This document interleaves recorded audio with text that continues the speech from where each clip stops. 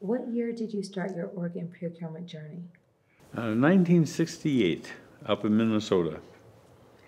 Do you remember your first patient? I think it was a 6-year-old child, drowning victim in Duluth, Minnesota. And it was wintertime.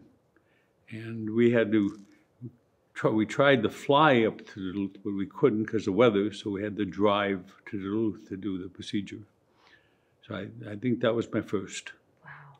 And how many patients total have you worked on? Between 5,000 and 7,000. On average, how many organs are donated every year? About 14,000 organ donors in the United States. And how many more organs do you need each year to help everyone? Well, the last time I looked at the list, the size of the list, there was 144,000 people waiting. Of that 144,000, half were kidney patients. And dialysis can keep a person alive for long periods of time to get a transplant. Mm-hmm. Patients waiting for lung, heart, liver, when they go critical, they go fast. So you either have to get them transplanted or they die on the list. Mm-hmm. So the list stays pretty stable. Yeah. Okay. But we need more help. Which is the most difficult organ to retrieve? It's the pancreas. The pancreas is a delicate organ, and it produces insulin and enzymes for digestion. And it's a tender organ. In fact, they tell surgical residents their first day is don't mess with the pancreas. Because if you throw that pancreas into pancreatitis, mm-hmm. it could kill the patient. Oh my God. Okay? So we now have to remove the whole thing out for the transplanting the recipient. Mm-hmm. So we have to handle it much more than you usually would. But it's very successful. So if the pancreas is the most difficult organ to retrieve, what's the easiest? The heart is the easiest. And that's because the vessels are very large, and it's easy to sew in. So how many people does it take for the organ to be retrieved and then placed into a new recipient? It takes about 20 to 30 professionals mm-hmm. to do the whole process. That's the donor operation, the donor preservation before harvest, talking to family members, getting permission from the medical examiner. All those details have to be done before we can take the patient to the operating room. Interesting. And what is the typical life expectancy for the patients with a new organ? That depends on which organ. Oh. For a kidney, chances are 93% that you'll still have a functioning kidney mm-hmm. at 1 year. Okay. The liver runs about 55%. Okay. And the other organs in between. And how do you know if the organ is going to match with its intended recipient? You take tissue typing. And tissue typing is finding the antigens or proteins mm-hmm. that are on the cell wall surface. And they're just like your knuckles. Okay? So if you match these up between a donor and recipient, it's less likely that you're going to have an immune response against the kidney. Mm-hmm. And, it's very interesting, the whole process of getting matched. What scientific breakthrough would push an organ procurement into having no one left on the list? Organ preservation would be a big item. We lose too many organs because we don't have the preservation time. Mm-hmm. And that's tragic, right there in itself. Having other ways of dealing with still the rejection problems. Our drugs now are quantum leap over what we were using years ago. And it's so good that you're pretty much assured of successful transplant. There's still hurdles, there's still some problems, a few patients who have to deal with rejection, but it's nothing like it used to be. So how long does a typical organ last after someone is deceased? It's also dependent on the organ. Mm-hmm. Heart, you need to have right away. That has to be within minutes of death. Minutes, yeah. okay. If it's a brain dead case, then you can extend that out, the time period. For how long? For, as long as the heart is usable in the donor. Okay. Okay. So they do all the mechanics in the background to get the organ transplanted. By the time you recover the organ, then you can immediately transplant it. Mm-hmm. Okay.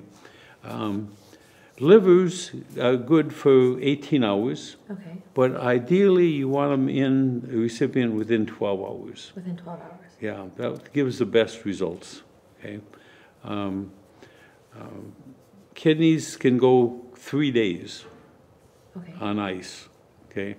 Now, when you do a lot of ice preservation, there will be what's called delayed graft function, which the kidney is transplanted and it doesn't work right away. Mm-hmm. And it may be 2 or 3 days before it starts working. And is that how they preserve the organs, on ice? Yeah. You can machine perfuse organs, or you can put them on ice. Okay. Machine preservation of organs is better, but it's more difficult to transport. Why? Size. Okay. Where you generally end up sending kidneys on a machine in charter jets, which gets to be quite expensive. You know, but they can have kidneys in one place on the machine, take it off the machine, put it in ice, get it to the recipient center, and they will put it back on the machine, and then that extends the life of the kidney. Is it a special kind of cooler or like a lunchbox? Playbox, a playpen. Playpen? Yeah, that's when you send it on ice. Okay, it's a styrofoam or sometimes a plastic container, mostly styrofoam boxes that you can store organs in and ship them in that. What is the most difficult aspect of organ procurement? Donor families and the pain that they are having, they're demonstrating, the crying, the absolute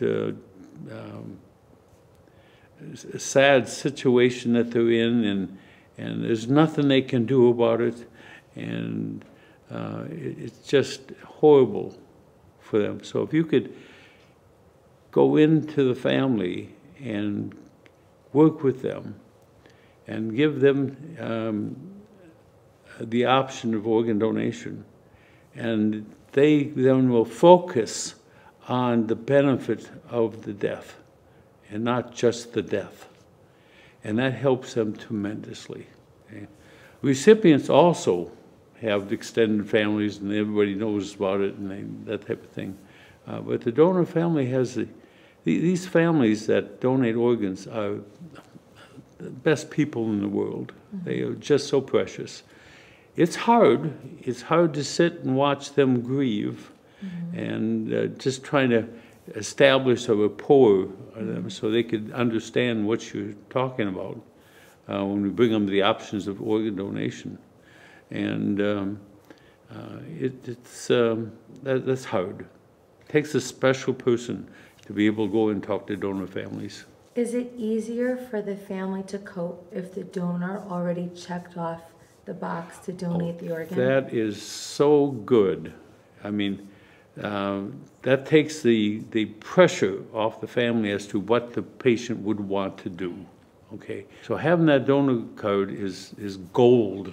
Mm-hmm. Okay, very, very few families will go against donation if the patient has a donor card. And the donor card is where exactly?